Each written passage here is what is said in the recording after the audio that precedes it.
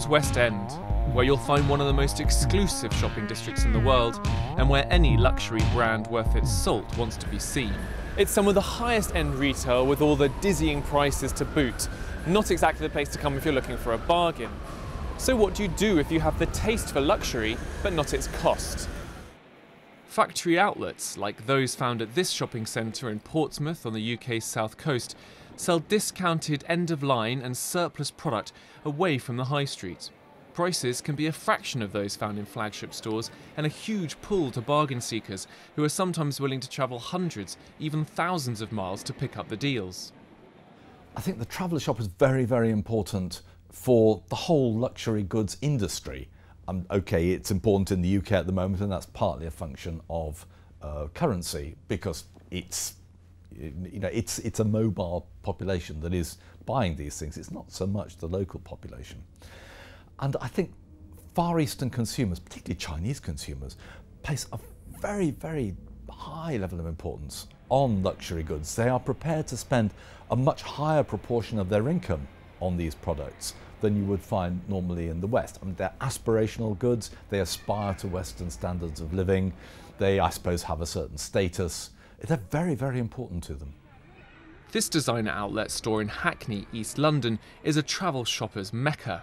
Some 600,000 visitors drop by here each year, according to the local council. It's hoping to capitalise on the footfall by building its own outlet village and developing a cluster of high-end stores in the same area. It may not look like much, but if applications are approved, then the council hopes that this parade of disused railway arches could become a bargain magnet, attracting even more shoppers and their money to the area.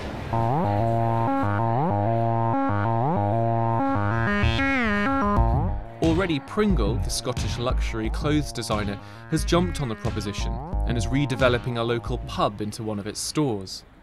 Hackney Council predict a windfall of about 200 jobs to the area should the development progress. But this is one of the most deprived boroughs in the UK. Is high-end fashion really what it needs?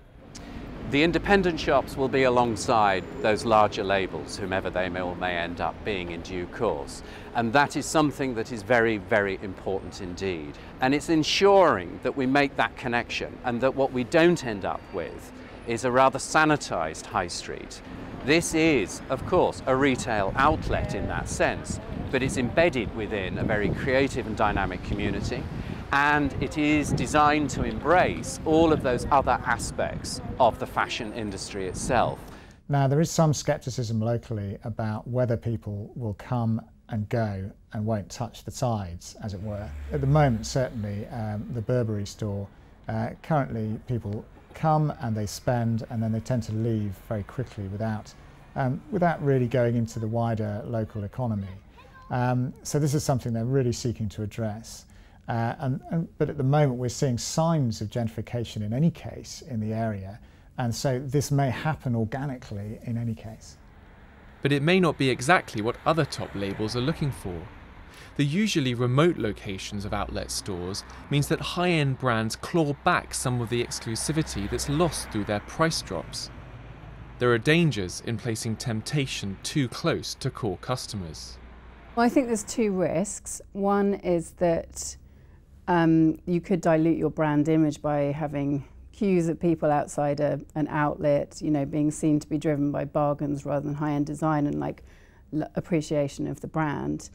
And then the other risk is that you might halve your customers. So less of a blow to the brand's image than practically less footfall in the flagship stores, and people just go to the East End instead. What's good news for these brands, however, is that their appeal means they're still able to sell and even make a profit from old and surplus stock. Outlet retail may not be the business they're proudest of, but the offcuts can be a boon for Hackney and other places like it. Seb Morton-Clark, Financial Times, London.